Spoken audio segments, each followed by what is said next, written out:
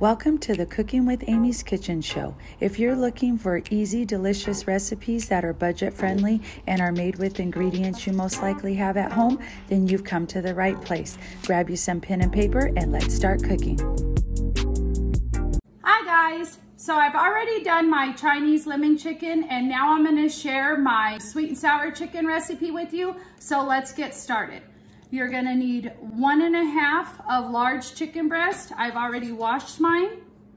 Going to get the fat trimmed, cut it into chunks. And I decided to do this meal in a 3-part series. They're easy dishes to make. I just wanted to show the proper attention and show you how you do this magical meal at home in each stage, so that way no one got overwhelmed. So I have my cornstarch and flour mixture. Toss the chicken in the coating. Gets a little messy on this part, don't worry. One more toss, and I just like to make sure that each piece is fully coated. I already have my oil preheated on the stove, so we're gonna head over to the stove, start frying the chicken, and then I'll show you how to make the delicious sauce. So my oil's bubbling, it's all ready to go. I'm just gonna drop my chicken pieces in there. Make sure you do not overcrowd your pan. Your chicken won't get as crispy, it'll have a soggy coating, and no one wants that. You want it nice and crispy. So it's gonna take me about 4 batches to do this chicken, and I'm just gonna cook it 3 to 4 minutes until it's golden brown. The chicken's done. Season it with some salt and pepper. Get that on there. And I just do it this way so the chicken has a good seasoning. Make sure it's all tossed. So for the sauce, I'm going to show you the way that I do it. I add onions, so I just took about a half of small onion, gave it a quick chop. I use Anaheim. I do not use bell pepper because it gives me heartburn, and bell pepper isn't one of my favorites, but I do love a good Anaheim. So that's what I use, but feel free to use any color bell pepper that you have, or if you like bell pepper, it's totally up to you. That's the great thing about cooking at home. You get to cook how you like, what you enjoy, what your family likes. If I add too much seasoning for you, just fix it. If you only want a half of a teaspoon, go ahead. I just cook how my family and myself enjoy it. So I'm gonna get that chopped. And I don't mean to sound rude at all. I get a lot of messages telling me what I should do, what I shouldn't do. I just stay as polite as possible and just let everyone know I'm just sharing how I cook in my home, and everything is subject to be adjusted to your liking. So I'm gonna take a jalapeno. I like mine a bit spicy. Gonna take the seeds out. Chop it into large chunks. Get that off to the side. And now for our actual sauce. So I have a 1/4 cup of water, mixed it in some chicken with some chicken bouillon to make my stock. If you want to use stock, feel free, go ahead. And I'm adding a 1/2 cup of my pineapple juice that I reserved from my pineapples. So get that in there, give it a mix. Then I add in my brown sugar. And I'll place all the measurements at the end of the video, so don't worry if I'm going too fast. Get that mix. And now my rice wine vinegar. If you're unsure of what that is, let me show you. It's just this. If you have white vinegar or apple cider vinegar, go ahead and just use that. No need to run out and buy anything special.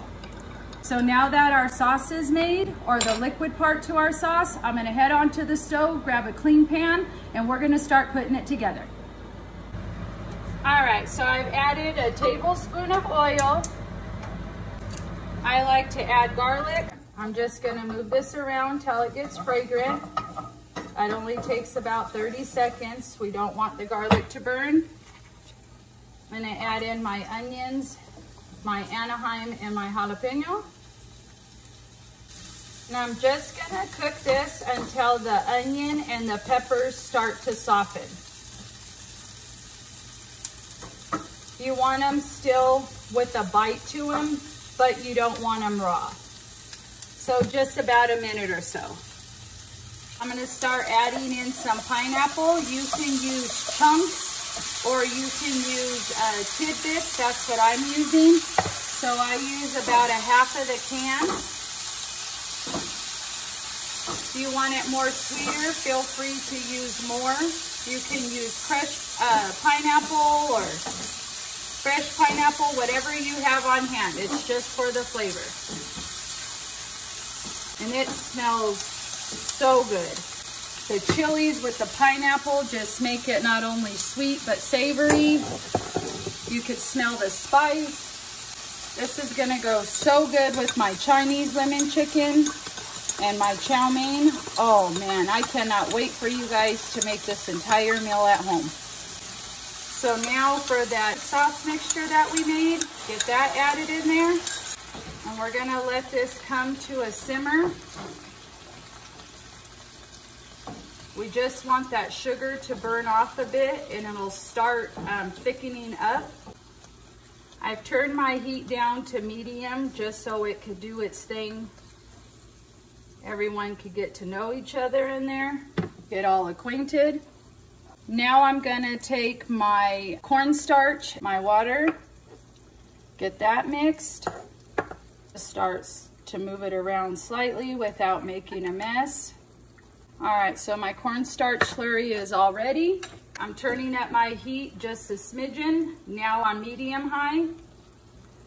And just gonna let this do its thing just a little longer, probably about another 30 seconds.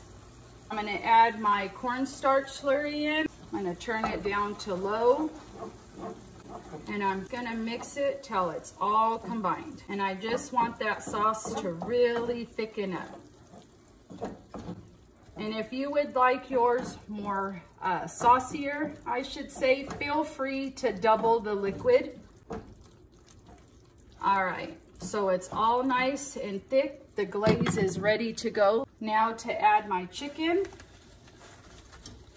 Get that in there. Toss this around. Make sure it's all coated. If you have some sesame seeds, feel free to top it, make it look all pretty. I was out and I was not running to the store. I like to add some chopped green onions. That's optional. Now I'm gonna cover this up, make the chow mein, and once it's all done, I'll show you guys my entire meal. But I hope you guys enjoyed this video, and thanks for watching.